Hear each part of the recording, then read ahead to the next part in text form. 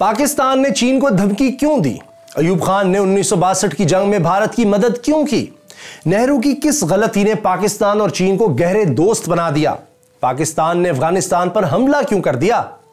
मैं हूं मोहम्मद उसामा गाजी और आप देख रहे हैं देखो सुनो जानो की सीरीज हिस्ट्री ऑफ चाइना इफ्यून से सीपैक तक, और आज हम आपको यही सब दिखा रहे हैं। हिस्ट्री ऑफ चाइना की पिछली किस्त में आपने देखा कि लियाकत अली खान ने शिमाली कोरिया और चीन के खिलाफ फौज भेजने से इनकार कर दिया था। फिर भी माओ पाकिस्तान से नाराज थे। वजह यह थी कि पाकिस्तान ने चीन के इत्तेहादी सोवियत रूस की बजाय अमेरिका का साथ देना शुरू कर दिया था। दोनों मुल्कों में तलखी का अंदाजा इससे लगाएं कि जब पाकिस्तानी सफीर मेजर जनरल NAM रजा ने माओ को सिफारती कागजात पेश किए तो माओ ने तंजिया कहा, मुझे शाह बरतानिया की तरफ से पेश करदा कागजात वसूल करते हुए बहुत खुशी हो रही है। माओ पाकिस्तान पर सिर्फ तंज ही नहीं कर रहे थे, बल्कि पाकिस्तान और चीन में जंग का खतरा भी मंडला रहा था। गिलगित बल्तिस्तान, जो उन दिनों शिमाली इलाका जात कहलाता था, इसके कई हिस्सों को चीन अपना इलाका समझता था। 1953 में चीनी फौज गिलगित बल्तिस्तान में दाखिल हो गई। पाक फौज चूंकि भारत के साथ सीज फायर लाइन पर तैनात थी, इसलिए चीन वाला बॉर्डर खाली पड़ा था।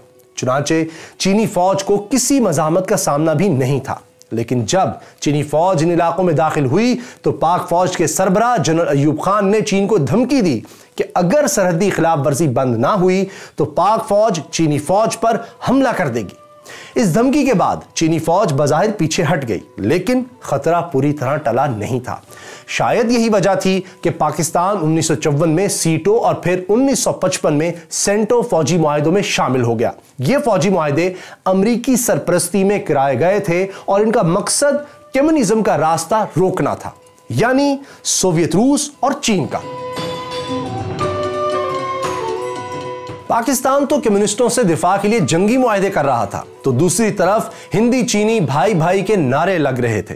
1954 में जब चीनी वजीर आजम चौ एन लाई भारत के दौरे पर आए, और क्या शानदार दौरा था वो भी। चौ एन लाई के इस्तकबाल के लिए कोई 5000 से जायद भारतीय शहरी आए। चीनी वजीर आजम पर हर जगह फूलों की बारिश हुई, हिंदी चीनी भाई भाई के नारे लगे।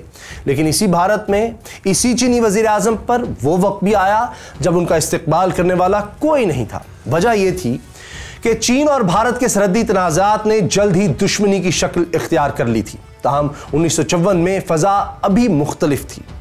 चौ एन लाई के बाद भारतीय वजीर आजम पंडित जवाहरलाल नेहरू भी इसी साल चीन के दौरे पर गए। भारत और चीन ने पंचशीला का तारीखी मुआहिदा भी किया, जिसमें यह तय पाया कि दोनों मुल्क पुरान हमसायों की तरह रहेंगे।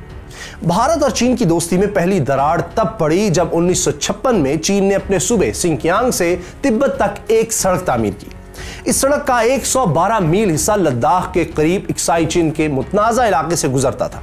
भारत ने चीन से सख्त एहतजाज किया कि यह इलाका इसकी मिल्कियत है और चीन यहां सड़क नहीं बना सकता, लेकिन चीन ने भारतीय एतराज़ात मुस्तरद कर दिए। भारत ने चीन के इस इक़दाम के जवाब में तिब्बत में बागियों का साथ देना शुरू कर दिया। 1959 में तिब्बती बाशिंदों ने चीन के खिलाफ अलम बगावत बुलंद कर दिया, लेकिन चीन ने बगावत तेजी से कुचल दी। इस बगावत के सरबराह तिब्बत के रूहानी पेशवा थे, लेकिन वो चीनी फौज के हाथ ना आ सके और भारत फरार हो गए। नेहरू ने दलाई लामा और इनके साथियों को पनाह देकर चीन से खुली दुश्मनी मोल ले ली। यूं दोनों मुल्कों के ताल्लुकात में जो थोड़ी बहुत गर्मजोशी बाकी रह गई थी, वो भी खत्म हो गई। लेकिन नेहरू ने सिर्फ चीनी बागियों को पनाह देने की ही गलती नहीं की, बल्कि उन्होंने पाकिस्तान की एक इंतहाई अहम पेशकश भी ठुकरा दी, जिसका नतीजा पाक चीन दोस्ती की सूरत में निकला। क्या थी वो पेशकश? तो जरा दिल थाम कर सुनिए। पाकिस्तानी सदर अयूब खान ने नेहरू को पेशकश की थी कि शिमाल की तरफ से लाहक खतरे का मुकाबला दोनों मुल्क मिलकर करें। वो ये पेशकश इसलिए कर रहे थे क्योंकि पाकिस्तान और भारत दोनों के बॉर्डर पर चीन का दबाव बढ़ रहा था। सितंबर 1959 में चीन ने अयूब खान को गिलगित बल्तिस्तान के सरहदी नक्शे भेजे थे, जिसमें हुंजा के दर्रा शिमशाल तक का सारा इलाका चीन में शामिल दिखाया गया था। अयूब खान भांप गए कि सरहदी तनाज़ा एक नई जंग को जन्म दे सकता है। दूसरी तरफ अक्टूबर में चीनी फौज ने लद्दाख के मुतनाज़ा इलाके इक्साई चिन में भारतीय बॉर्डर पुलिस की एक पेट्रोलिंग टीम पर हमला कर दिया। चीनी फौज की शदीद फायरिंग से 17 भारतीय पुलिस वाले मारे गए। उधर चीनी तैयारों ने लद्दाख के मुतनाज़ा इलाकों में भी परवाजें शुरू कर दी। बॉर्डर पुलिस पर चीन के हमले से सारे भारत में कोहराम मच गया। हुक्मरान कांग्रेस पार्टी नारे लगाने लगी कि चीन को मुतनाज़ा इलाकों से बाहर निकाल फेंका जाए। नेहरू ने धमकी दी कि सरहदी खिलाफ वर्जी करने वाले चीनी तैयारों को मार गिराएंगे, लेकिन नेहरू को लगता था कि भारत अकेला ही चीन से निपट सकता है और इसे पाकिस्तान की जरूरत नहीं है। चुनांचे नेहरू ने अयूब खान की तरफ से मुश्तरका दिफा की पेशकश ठुकरा दी और यह नेहरू की वो गलती थी जिसने पाकिस्तान को यकीन दिला दिया कि अगर इसे खित्ते में एक बड़ा दोस्त चाहिए तो फिर इसे चीन से ही हाथ मिलाना पड़ेगा। अगर नेहरू अयूब खान की बात मान लेते तो आज पाकिस्तान और चीन नहीं बल्कि पाकिस्तान और भारत दोस्त होते और जनूबी एशिया की तारीख शायद मुख्तलिफ होती। नेहरू गलतियों पर गलतियां कर रहे थे, हालात इंतहाई कशीदा हो चुके थे, लेकिन चीन ने भारत से दोस्ती बचाने की एक आखिरी कोशिश की। चीनी वजीर आजम चुन लाई 1960 में भारत आए, लेकिन इस बार एयरपोर्ट पर ना तो इस्तेकबाल करने वालों का हुजूम था, ना कोई फूल फेंकने वाला ही नजर आया। नेहरू का अंदाज भी बहुत रूखा सा था। इस सख्त सुलूक के बावजूद चुन लाई ने भारत को सुलह की एक आखिरी पेशकश की। उन्होंने कहा अगर भारत एक्साई चीन पर चीन का कंट्रोल तस्लीम कर ले तो वो अरुणाचल प्रदेश पर भारत का कंट्रोल मान लेंगे। उस वक्त अरुणाचल प्रदेश को शिमाल मशरकी सरहदी इलाका यानी नेफा कहा जाता था। यह वो इलाका है जिसे चीन तिब्बत का हिस्सा समझता है। बरतानवी दौर में यहां 890 किलोमीटर लंबी मैकमोहन लाइन खींचकर इस हिस्से को चीन से अलग कर दिया गया था, लेकिन चीन का इस इलाके पर दावा बरकरार था। बहरहाल चुन लाई ने अरुणाचल प्रदेश पर भारत का कंट्रोल तस्लीम करने की पेशकश कर दी। मजीद कशीदगी से बचने के लिए उन्होंने यह भी कहा कि दोनों मुल्कों की फौजें सरहदी इलाकों से 20-20 किलोमीटर पीछे हट जाएं ताकि लड़ाई की नौबत ना आए। यह बहुत बड़ी ऑफर थी। अगर नेहरू यह ऑफर मान जाते तो वो चीन के हाथों शिकस्त की जिल्लत से बच सकते थे, लेकिन नेहरू ने चीन की ऑफर ठुकरा दी। भारत ने तो यह भी कह दिया कि फौज पीछे हटाने का फायदा सिर्फ चीन को होगा, भारत को नहीं। भारत और चीन के मुज़ाकरात तो नाकाम हो गए, लेकिन जंग का माहौल अभी भी मौजूद नहीं था। ताहम 1961 में भारत ने एक और मुल्क से जंग लड़ी और यह जंग जीत भी ली। इससे भारत का गुरूर इतना बढ़ गया कि इसने चीन को ही चैलेंज कर दिया। यह जंग किस मुल्क के खिलाफ थी? यह जंग थी पुर्तगाल के खिलाफ और मैदान जंग था गोवा। जी हां, भारत का मशहूर साहिली शहर गोवा और दो मजीद इलाके 450 साल से पुर्तगाल के कब्जे में थे। अंग्रेजों ने भी अपने दौर में यह कब्जा तस्लीम कर लिया था, लेकिन नेहरू इस इलाके को पुर्तगाल से छीनना चाहते थे। दिसंबर 1961 में भारतीय फौज गोवा में दाखिल हो गई। 36 घंटे के फौजी ऑपरेशन में पुर्तगाल के 5000 के करीब फौजियों ने हथियार डाल दिए। इस वाक़े की बाकी दुनिया ने शदीद मजम्मत की, लेकिन ईरानी वजीर आजम अली अमीनी का बयान सबसे मंतकी था। उन्होंने कहा कि हम नेहरू को गांधी का शागिर्द और अमन से मोहब्बत करने वाला शख्स समझते थे।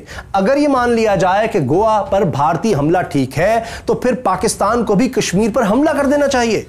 बहरहाल भारत ने ताकत के जरिए गोवा जीता और आज भी भारत में इस फतह का जश्न मनाया जाता है।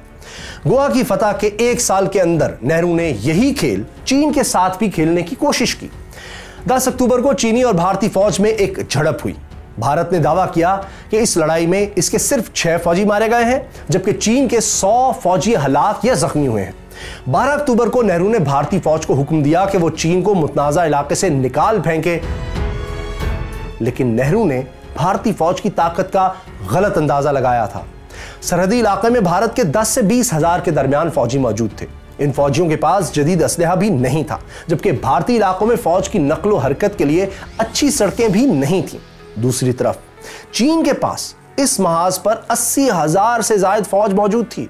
भारतीय फौज पुर्तगाल जैसे छोटे मुल्कों को तो हरा सकती थी, लेकिन चीन जैसी फौजी कुव्वत को शिकस्त देना इसके बस की बात नहीं थी। चुनांचे नेहरू का चीन के खिलाफ जंग का हुक्म भारत को बहुत महंगा पड़ा। 20 अक्टूबर 1962 की रात चीनी फौज 2 महाजों पर भारतीय फौज पर टूट पड़ी। एक महाज था एक्साई चीन और दूसरा अरुणाचल प्रदेश। दोनों जगह चीनी फौज को जबरदस्त फतह मिली। चीनी फौज ने एक बार फिर लॉन्ग मार्च वाली टेक्निक ही इस्तेमाल की। चीनी फौज ने सीधे रास्तों और पुलों से हमला करने की बजाय पहाड़ी रास्तों को इस्तेमाल किया। कई जगहों पर तो चीनी फौजी दरियाओं के कम पानी वाले हिस्सों से पैदल ही गुजर गए। ये चीनी फौजी भारतीय फौजी पोजीशंस के पीछे पहुंचे और सारी टेलीफोन लाइनें भी काट दी। फिर चीनी फौज तोपखाने की शदीद बमबारी के बाद भारतीय फौज पर टूट पड़ी और पहले 5 रोज के अंदर ही चीनी फौज ने बॉर्डर के साथ सारे मुतनाज़ा इलाकों पर कब्जा कर लिया। अरुणाचल प्रदेश में तो भारतीय फौजी जान बचाने के लिए भूटान में घुस गए ताकि चीनी फौज इनका पीछा न कर सके। लेकिन चीन अब भी जंग नहीं चाहता था और इसने मुतनाज़ा इलाकों पर कब्जे के बाद अपनी फौज को आगे नहीं बढ़ाया, बल्कि नेहरू को सुलह की एक और पेशकश की। लेकिन नेहरू ने पहली शिकस्त से कोई सबक नहीं सीखा। नेहरू ने भारतीय पार्लियामेंट में खड़े होकर कहा कि वो चीन के सामने हथियार नहीं डालेंगे। उन्होंने अमेरिका से दरखास्त की कि वो भारत को जदीद असलहा भेजे। इस मौके पर भारत के सारे ही गैर मुल्की दोस्त इसे बचाने के लिए मैदान में कूद पड़े थे। अमेरिका ने तैयारे भर भर के जदीद असलहा भारत भेजना शुरू कर दिया और वो भी पैसे लिए बगैर। 2 अमेरिकी ट्रांसपोर्ट तैयारे जदीद असलहा लेकर कोलकाता पहुंच चुके थे, जो तब कलकत्ता कहलाता था। सोवियत रूस, जो कभी चीन का दोस्त होता था, आज भारत को मिग-21 तैयारे देने की पेशकश कर रहा था। बरतानिया भी भारत से असलहे के मुआहदे करने लगा, लेकिन भारत का असल साथ दिया पाकिस्तान ने। जी हां, अमेरिकी CIA के एक साबिक अफसर ब्रूस राइडल ने अपनी किताब में इंकशाफ किया है कि चीन भारत जंग के दौरान पाकिस्तान कश्मीर में भारत को शिकस्त देने के काबिल था, लेकिन अमेरिका, जो इस जंग में भारत का साथ दे रहा था, इसने अयूब खान से कहा कि वो भारत पर हमला ना करें, क्योंकि ऐसा हुआ तो इसे पाकिस्तान के दोनों फौजी मुआहिदों यानी सीटो और सेंटो की खिलाफ वर्जी समझा जाएगा। अयूब खान ने यह बात तस्लीम कर ली और कश्मीर पर हमले का अहम तरीन मौका हमेशा के लिए गंवा दिया। यह अयूब खान के सियासी और फौजी करियर की सबसे बड़ी गलती थी। इस दौरान नेहरू ने अमेरिकी सदर जॉन एफ कैनेडी को खत लिखकर यह दरखास्त भी की कि भारत को फौरी तौर पर लड़ाका तैयारों के 12 स्क्वाड्रन यानी 100 से ज्यादा तैयारे फराहम किए जाएं, ताकि वो चीन का मुकाबला कर सके। उन्होंने कैनेडी को यह यकीन भी दिलाया कि इन तैयारों को पाकिस्तान के खिलाफ इस्तेमाल नहीं किया जाएगा। नेहरू तो यह सब कर रहे थे, लेकिन भारत और चीन की जंग 3 हफ्तों से रुकी हुई थी। चीनी फौज ने इस दौरान अपनी पोजीशन को मजबूत बना लिया था। 12 नवंबर को नेहरू ने चीन की सुलह की पेशकश मुस्तरद कर दी और इसी रोज चीनी फौज ने भारत पर जबरदस्त हमला कर दिया। अरुणाचल प्रदेश में तैनात 7वां भारतीय ब्रिगेड चीनी फौज की जबरदस्त बमबारी का निशाना बना। गो के भारतीय फौजियों ने कुछ जगहों पर चीनी फौज का भरपूर मुकाबला किया और चीनियों को खासा जानी नुकसान भी पहुंचाया, लेकिन जंग में हिस्सा लेने वाली चीनी फौज की तादाद 80,000 तक पहुंच चुकी थी, जबकि भारतीय फौज तादाद में बहुत कम थी। चीनी फौजियों ने 7वीं ब्रिगेड के कमांडर जॉन दिल्वी को जिंदा पकड़ लिया। इस जंग में 4000 भारतीय फौजियों ने चीन के सामने हथियार डाल दिए। चीन ने मजीद हमला रोक दिया। हालांकि चीन की फौज तब तक भारतीय रियासत आसाम के करीब पहुंच चुकी थी और भारतीय फौज में इसे रोकने की ताकत ही नहीं रही थी। चीन जितना चाहे इलाका फतह कर सकता था, लेकिन चीन ने खुद ही जंगबंदी का ऐलान कर दिया। यही नहीं, चीन ने भारत पर यह मेहरबानी भी की कि इसने अरुणाचल प्रदेश में 60 मील का वो इलाका भी खुद ही खाली कर दिया जो इसकी फौज फतह कर चुकी थी। चीन ने यह भी कहा कि इसने यह कदम भारत को अपनी नेक नीयती का यकीन दिलाने के लिए उठाया है। यूं ये जंग बंद हो गई, लेकिन इस शिकस्त ने नेहरू का दिल तोड़ दिया। शिकस्त के कुछ अरसे बाद जब लता मंगेशकर ने यह गीत गाया कि ऐ मेरे वतन के लोगों जरा आंख में भर लो पानी, जो शहीद हुए हैं इनकी जरा याद करो कुर्बानी, तो नेहरू फूट फूट कर रो दिए। जंग के बाद नेहरू ज्यादा देर जिंदा नहीं रह सके और मई 1964 में इनका इंतकाल हो गया। भारत में आज भी यह समझा जाता है कि चीन ने भारत पर धोखे से हमला किया था और भारतीय फौज कम तादाद की वजह से शिकस्त खा गई। लेकिन भारत के इन एतराजात पर कुछ सवाल उठते हैं। पहला सवाल तो यह पैदा होता है कि 3 साल से जंग की फजा बन रही थी, फिर भारत ने तैयारी क्यों नहीं की? एक भारतीय पायलट जगमोहन नाथ ने इक्साई चिन में चीनी फौज के जमा होने की तस्वीरें भी बनाई थीं। ये तस्वीरें नेहरू को भी दिखाई गईं, लेकिन उन्होंने कोई एक्शन नहीं लिया। दूसरा सवाल यह है कि नेहरू को मालूम था कि भारतीय फौज कमजोर है, तो उन्होंने फौज को चीनियों पर हमले का हुक्म क्यों दिया? तीसरा सवाल यह है कि गोवा में पुर्तगाली फौज और फिर मशरकी पाकिस्तान में पाकिस्तानी फौज की तादाद भी तो थोड़ी थी, लेकिन भारत तो इन जंगों को अपनी जीत समझता है। फिर वो यही स्टैंडर्ड चीन से जंग पर अप्लाई क्यों नहीं करता? भारत की धोखे वाली बात इसलिए भी गलत है क्योंकि चीन ने तो अरुणाचल प्रदेश में अपने कब्जे वाले इलाके वापस कर दिए। अगर वो धोखा देता तो ये इलाके आज भी इसके कब्जे में होते। 62 की जंग में 4000 के करीब भारतीय फौजी हलाक हुए, जबकि चीनी फौजियों की दुरुस्त तादाद कभी सामने नहीं आई। ताहम कहा जाता है कि यह तादाद 1000 से भी कम थी। भारत समझता है कि इसने चीन को बहुत ज्यादा जानी नुकसान पहुंचाया, लेकिन चीन इस नुकसान को छुपा रहा है। दूसरी तरफ चीन ने ईसाई चीन का 38,000 मुरब्बा किलोमीटर इलाका भी भारत से छीन लिया, जो स्विट्जरलैंड के रकबे के करीब करीब है। यह भी कहा जाता है कि चीन ने जो रकबा छीना वो 43,000 मुरब्बा किलोमीटर है। नेहरू तो जंग हार गए, लेकिन इस जंग ने पाकिस्तान को दोस्तों और दुश्मनों की पहचान जरूर करवा दी। इस जंग से पहले तक पाकिस्तान अमेरिका की दोस्ती में हर मुल्क की मुखालफत मोल ले रहा था। 1960 में पिशावर की एयरबेस से उड़ने वाला अमेरिकी जासूस तैयारा रूसियों ने मार गिराया था और पाकिस्तान को एटमी जंग की धमकियां मिल रही थीं। उधर अफगानिस्तान, जो सोवियत रूस का इत्तेहादी था, मुसलसल पाकिस्तान पर सरहदी हमले कर रहा था। 1961 में 1000 अफगान फौजियों ने बाजौड़ की सरहद पर पाकिस्तानी इलाके में घुसने की कोशिश भी की। पाक फौज ने इस हमले को पसपा कर दिया था, लेकिन अफगान चौकियों से पाकिस्तानी इलाके पर मुसलसल फायरिंग हो रही थी। जवाब में पाकिस्तानी लड़ाका तैयारों ने अफगानिस्तान पर हमला करके 2 अफगान चौकियों को तबाह कर दिया।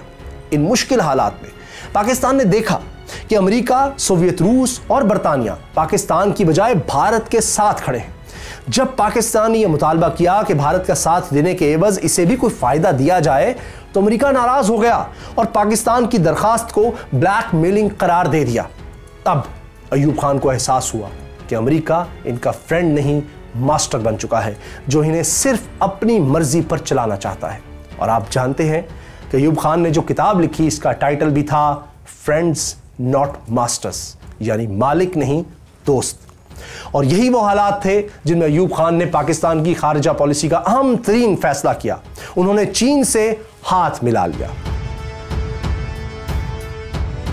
62 की जंग के चंद माह के अंदर ही पाकिस्तान और चीन में सरहदी मुआहिदा हो गया और 2 पुराने दुश्मन यानी पाकिस्तान और चीन पक्के दोस्त बन गए।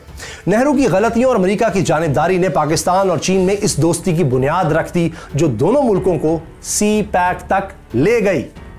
लेकिन जब अयूब खान चीन से दोस्ती कर रहे थे, तो अमेरिका चीन के बारे में एक नई मंसूबाबंदी कर रहा था। वो खुफिया मंसूबाबंदी क्या थी?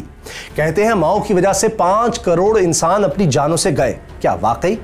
पाकिस्तान से आए आमों ने कैसे चीन को खाना जंगी से बचाया? ताइवान और चीन की जंग की कहानी भी आपको दिखाएंगे, लेकिन हिस्ट्री ऑफ चाइना की अगली किस्त में।